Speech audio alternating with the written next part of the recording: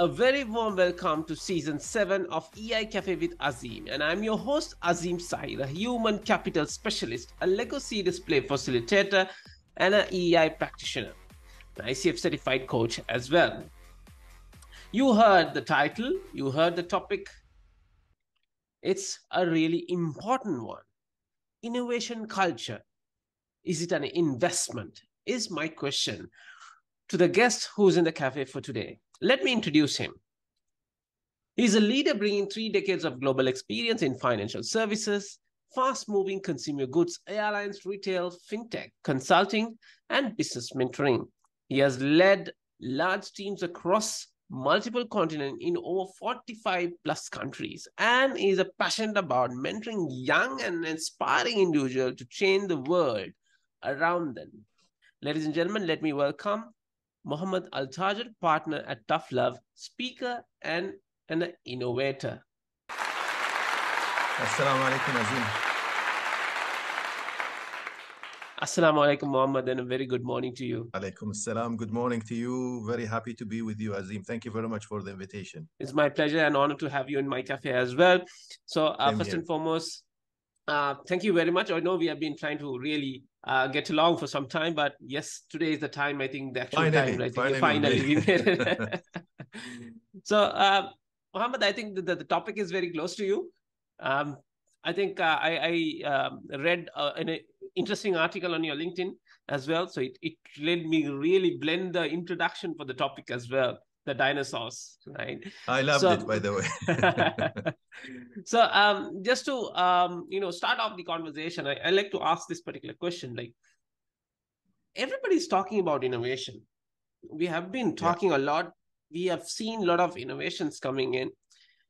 Now, what is your opinion? Why innovation matters in today's context? Your thought. Okay, I think there are a few things actually when I actually researched the topic of innovation, which is very close to my heart. You know, when I was young, I was the guy who used to, if you remember the old radios, you know, at home. Yeah. I was the one who is basically breaking them, trying to get, try to see what's the components and, try to get the magnets in the speaker and do something else with it. So my father was not happy with that, obviously, but I had that, within me from a very young age. So the topic of innovation was always dear to me throughout my career, in fact. So I did a bit of research and I found out, as per, I wrote in the article, which is published in Fortune, is that the Fortune 500, largest companies that made the list, the first list back in 55 or 56, only 10% of them remained until May last year, 2022, which is interesting, fascinating. And so 490 companies left the chart. Wow. And then only 10%. So, and the other thing, I also read an article or a study or a piece of research by now I can't recall the name of the professor who wrote it, but anyways, you find it in the article. He found out that the mortality rate, if there is such a term for a company, is reducing, meaning that the inception and the death of a company is becoming shorter. That cycle is becoming shorter. So going back to your question, why is it important? It's unfortunately because there are, with the industrial revolution, the fourth industrial revolution, now everything is available.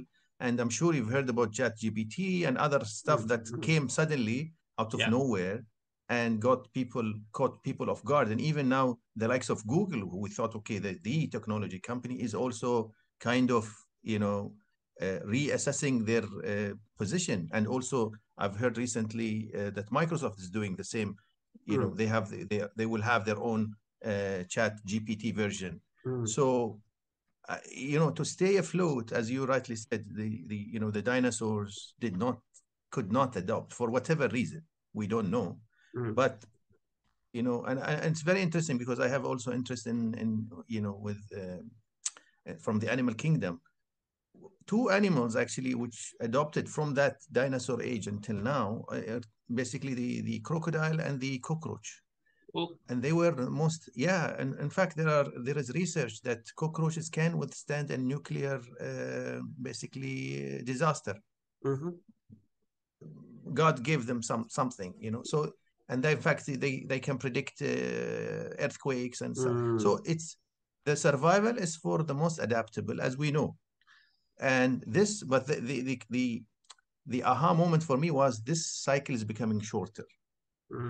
So unless and they say success is the navigation between failures.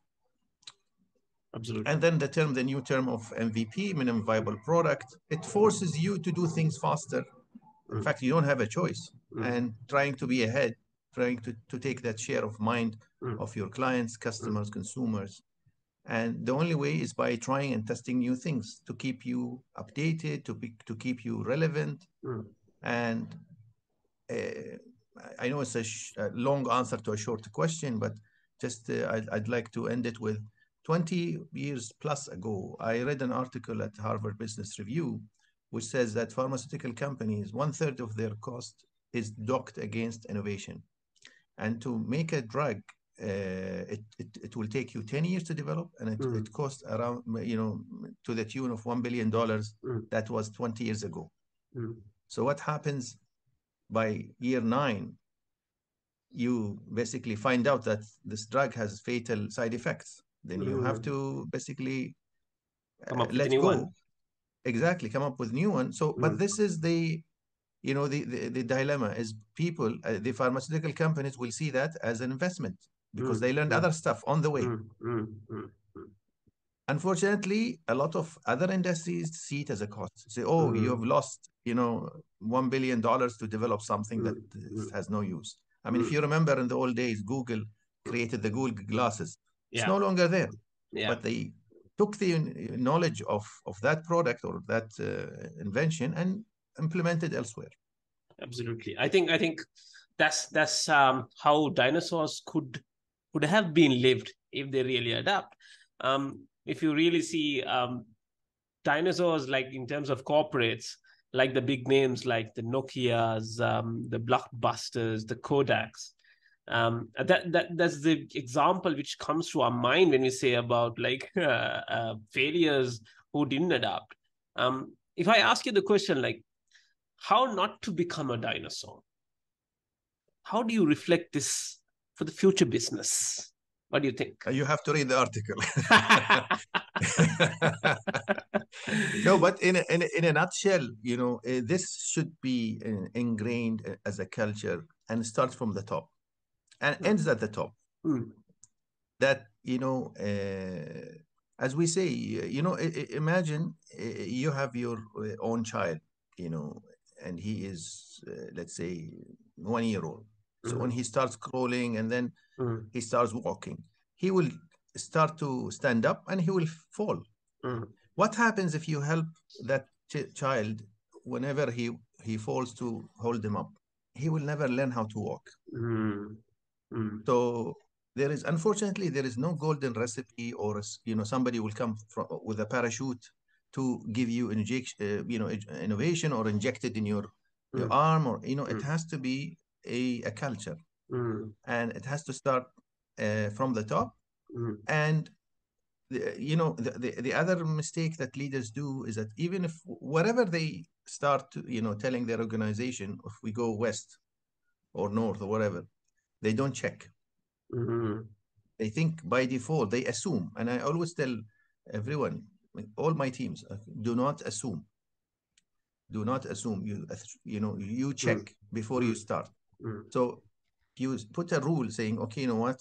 I'll give you 10% of your budget should be docked against innovation. And you should come up with some ideas and show me. I need to go back, and check what are these ideas? Where are they? Because people forget. I mean, classic example, basically the goals or the KPIs. We put them beginning of the year or end of the previous year, and we pick up that piece of paper or that email Again, end of the year. just 2 weeks before the evaluation. Yeah. Yeah, which is sad. Feedback, and this should be done every day. So, Mohammed, here what I'm hearing from you, it is a culture, right? Innovation is a culture, and I think we have been dealing with many corporates. We always get an opportunity to work on innovation culture. How do the transformation do? But every time what we go and hear is people say, those who are employees says, look, they are saying to us to change. They are trying to come to, but they are not really helping us. That means the top player.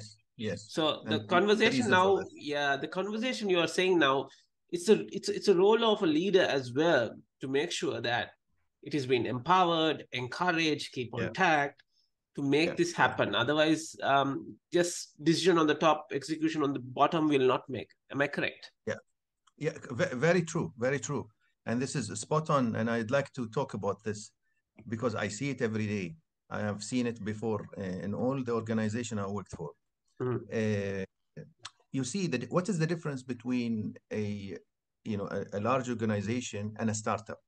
The large organization is always designed for efficiency, for scale, for incremental improvements, and reducing cost, the cost of unit or the service or whatever you want to call it. So they're not geared up for innovation. Now, innovation is risky. Let's not what do you call it? Sugar coated. Okay. It is the cost. The example I gave you about the pharmaceutical company. Yes. You might make a big disaster at year 9. Yeah. But that is okay because it should be factored in your cost. Correct. That's the cost of staying alive, staying afloat, staying relevant, and staying adaptable. So large organizations are not geared up for innovation, disruptive innovation. They are geared up for incremental innovation, which if you take, for instance, the iPhone or the Samsung Galaxy, it was one camera and they added another camera and then just a small change. God knows. Exactly. Now 3 cameras. The next thing you'll be 4 cameras and God knows. That's incremental change. But when was the last time you saw a disruptive innovation from Apple? Let's say it was the iPhone. First of all, it was the computer, the Mac, then the iPhone, and then the iPad. iPod as well. Or the iPad, and the iPod. In the span, I don't know now, it's maybe 40 years company. Maybe, so it has, I don't think it's more than that. But you talk about maybe 4 or 5 products at max. Major disruption. But within that, they do this, and this is known within big companies. Now, what happens? Big companies, and they focus on the large segments. They are not interested in the small segments, niches. But financially, because of they come their huge costs, etc. So they leave those small niches to others. Small companies, startups, they feel, oh, this is untapped niche. Big companies are not focusing on, let's say, I don't know if I take a city in Sri Lanka, with a certain indigenous population, where it doesn't make sense for to create something for them. A startup will come and create something for them because nobody is there to serve these. This is unserved need. And they will and normally a startup, you have a founder and probably 2 or 3 team members. That's it. Correct. And probably the rest is outsourced and whatever. So they're more geared up to change things. They can pivot. And I'm working with startups. You start with something and then you test it and you said, oh, it doesn't work this way. Let's change it a little bit. Let's move this. And sometimes, you check it and say, oh, you know what? This is not what the customer, we thought that they want. We'll give them something else. So disruption comes always from a smaller niche player, which you can see now all these acquisitions of, if somebody comes up, with, let's say, take, GPT. I think GPT. WhatsApp or the TikTok or Twitter, everything is like a small startup. It's like turned into a giant and 2, 3. Absolutely. Over. 2, 3 people start it and then it becomes phenomenal success, quick. and said, oh, and this giant wake up, said, oh, this is either I create something and compete with them, or like Uber in the region. Uber bought Kareem. Kareem was the Uber, but for the region. They competed with them. They couldn't make them basically sustain. And they said, you know what, we'll buy them. Fantastic. I think what I hear from you is like the agility part comes in terms of innovation as well. That's what I'm hearing from you. Agility is really important because the amount you fail, how you quickly come in, you adapt to the situation. So you want to sustain and thrive in a particular market, an organization need to really have innovation as part and parcel of their value system, of pillars or strategy, because otherwise they will be like the dinosaur. Yes, actually, I forgot one point, which is a very important point. You see, if you want to implement the policies, the structures, the regulations of the big company on innovation, you will fail because it does not follow your day-to-day mainline business.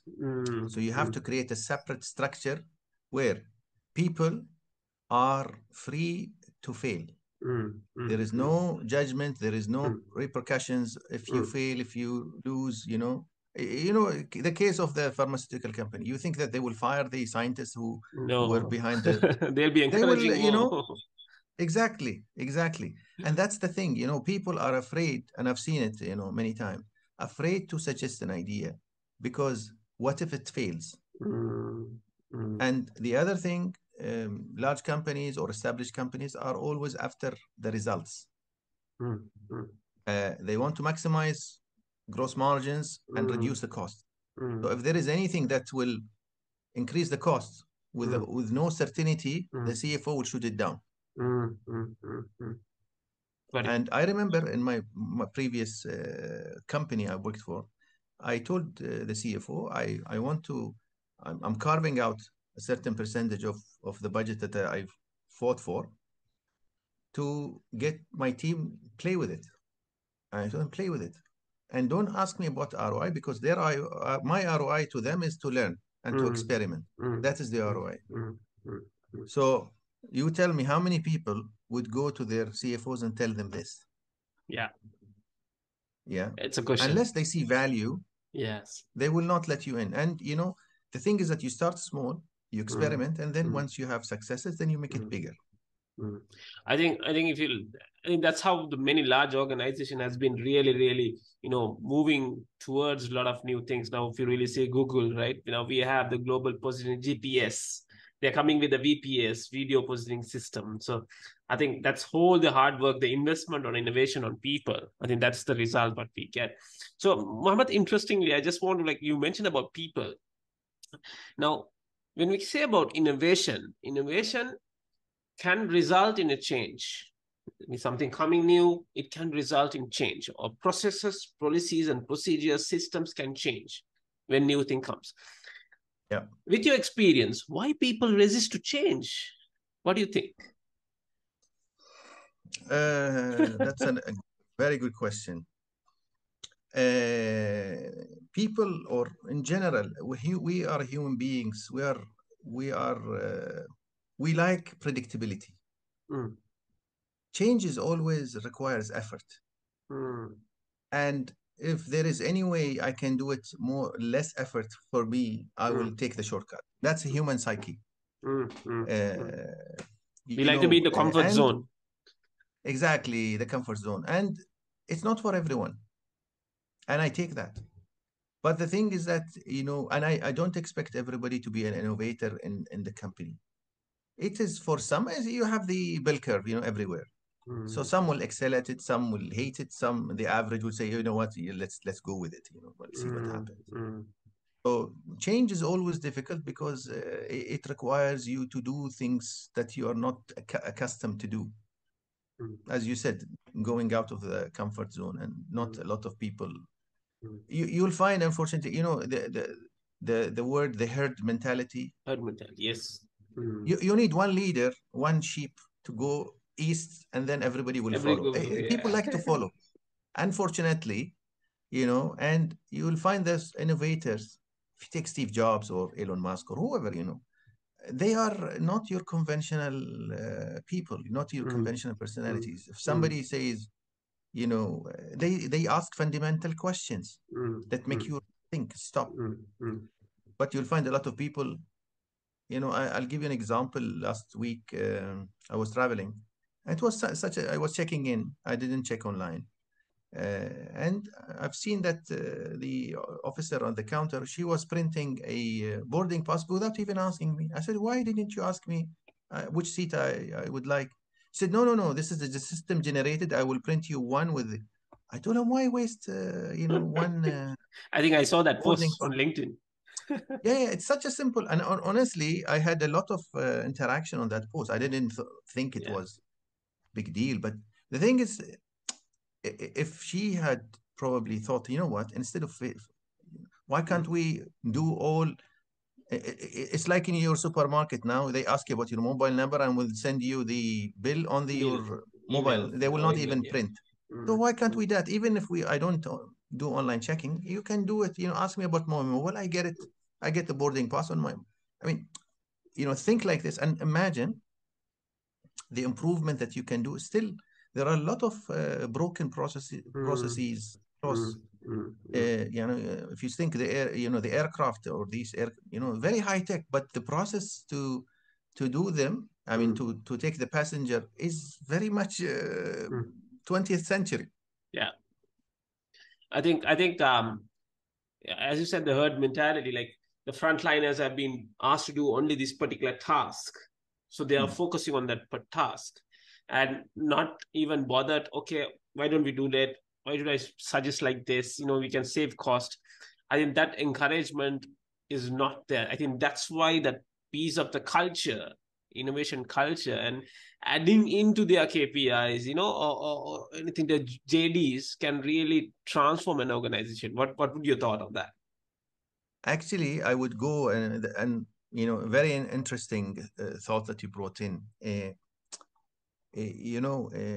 Unfortunately, the educational system globally, I'm not choosing a country to talk about, globally is geared up to basically graduate, good high performing employees, not entrepreneurs, not thinkers. I remember, I think the inventor of Spanx, which is that thing, I think Sarah Blinken, if I'm not mistaken, the name. She gave a very nice example of her father. It was her and her brother. And she said, whenever we come for dinner and we sit on the table with my father, and he used to ask a very strange question, which is, how many times did you fail today and what did you fail at? If you think, always, with your kids, that you will ask them, oh, what did you do at school? Exactly. And if they don't do well, then, we go they the other way face around. But in this case, because what? The more you fail, the more you learn. Absolutely. You learn more actually from failures rather than successes. Absolutely. And I think that is one of the things, is that you have to go back to the school system, to your house. So I think the good thing about my father, I owe it to him, is that probably he did not hit me or, shout at me whenever I, screwed up the radios, which made me the person I am right now. I think that curiosity, I think it's leading the whole, right? How is it working? What is it? And then that curiosity is missing when people, sit on the day-to-day job. And because they've been getting to processes, routine and tasks, etc., etc., the encouragement or the psychological safety is not given for people to really adapt to this particular change. And that's what I believe. Mohammed, quickly, just you said about the process, like the innovation process. What would be, your experience? Because when we say innovation, we can talk about design thinking. It's a process. We can say 7-step model, quarter 7-step model. There are many elements. Is there any specific you think you have experienced any particular processes in terms of innovation process where people can really for our listeners to really understand how does it work? Look, I think organizations have enough processes to start with. Okay. So what if you have a product, it's always the simplest product wins, the simplest Mm, design, the mm, simplest. So I would suggest that, each leader just advise their teams to allocate a certain resource, mm, budget, mm, time, mm, and resource to mm, to try to try things. mm, Let them play. mm, I mm. remember, if you remember Hotmail in the old days. Yes, yes. Hotmail was invented by an Indian tech guy who used to work for Microsoft in his spare time, because Microsoft used to give, I think, was it 20% of your time you can do whatever you want with it. Right. So he came up with that, and that was the start of all emails, Mm, in mm, that 20% of the time. So just keep it simple. Don't make it too complicated. mm, mm. With I can give you and there are many ways to do it, but to Got say, it. okay, I will allocate a budget, we'll put a Mm, committee, and that's the mm. worst thing you can do, honestly, because it will stifle innovation. People will get scared. Mm, And mm, instead, mm. I'll give you another example, as you the Ritz-Carlton, and I'm talking out of direct experience. I was speaking to the general manager of one of their ex-general Mm, manager of. mm. They give, I think it was $2,000 to front, basically staff, the staff that meets, has contacts with the customer, Okay. with the guest, Right. whether it's the housekeeping or front desk Mm. or Yeah. so anybody who has interaction with the customer. So what is the idea behind this $2,000? They should spend it in the areas they think will enhance the guest experience. Mm, No question asked. mm. And I remember this GM of Ritz, he was addressing us all bankers, maybe you're talking about 50 to 100 people. And immediately the bankers responded, okay, how do we trust them? So we had to have an audit on that $2,000. Where do they spend? And he said, usually Banking, that's banking why you are. system. Exactly. You go into your default mode saying, oh, it's a Compliance. risk money. People might steal it. And he was asked, actually, how many people misuse that money? He said it's negligible. The majority of the people are good people and use it to make Mm, sure that the guest experience is, on the of top. the highest standards, so that the guests come back again. Mm, So the thing is that you see one industry how they treat innovation or yeah. service, and the other industry completely, Opposite. opposite. Yeah. So I think, my advice is always yeah. keep it simple. Simple. I think the space to people to play around, to come up with creative ideas. I think that's the best thing to do, I guess, if I'm not mistaken, right? That's what Azim, you're saying, I'm yes. sure, yeah, I'm sure you've seen companies spend a lot of money on parties and year-end parties and God knows what town halls. And yeah, if you take that budget, Budget, give yeah. it to the people and tell them, Mm, test with, yeah. try new things. Have Mm, you thought? Take them for an innovation course, correct. Get somebody like me to speak to them Mm, and, open their horizon, mm, uh, and see what happens.